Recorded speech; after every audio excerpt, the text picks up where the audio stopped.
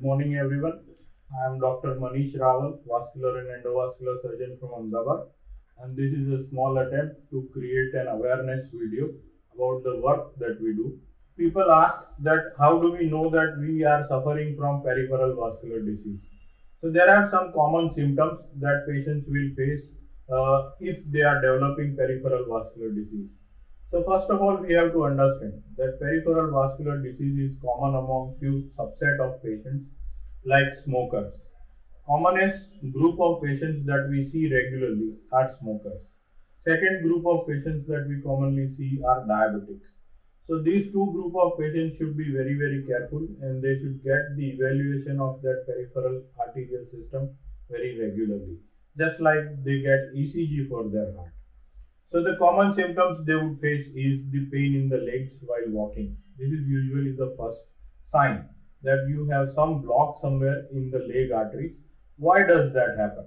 Like if you have a block in your femoral artery and if you start walking, you need more blood because while walking muscles use a lot of oxygen.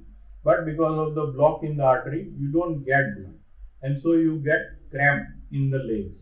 This is the first symptom of peripheral vasculitis. As this progresses, you will have numbness of the toes, you will have black patches or a black toe, we call it gangrene. These are quite advanced stages. So before this, if you really consult vascular surgeon or peripheral intervention specialist, you can prevent from such complications of amputation of toes or legs, and you can have a better and healthy life.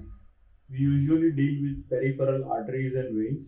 By that we mean treating the diseases which involve the peripheral arteries and nerves and veins, which can cause gangrene, which can cause swelling of the leg, which can cause swelling of the arms, and sometimes stroke.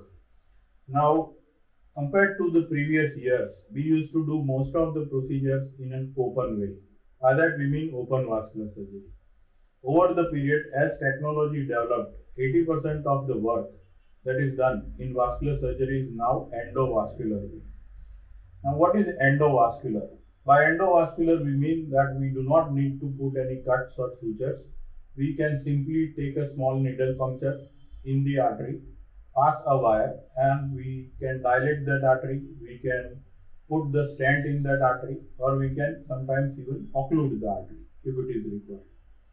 Now for this you require special kind of imaging machines. The world has changed in the imaging also, but we are largely dependent on good imaging services.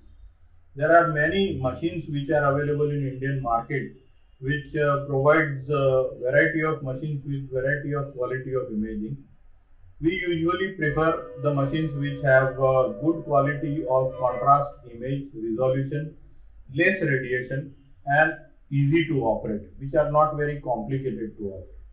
And for that we prefer a small and very handy and very comfortable to operate machine called Ziehm.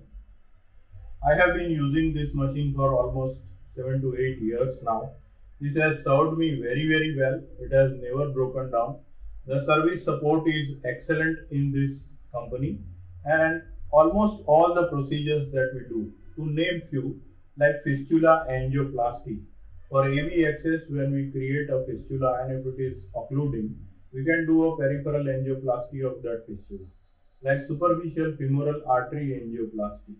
If leg artery is occluded, we can do an angioplasty without opening that artery, and we call it peripheral angioplasty of femoral artery.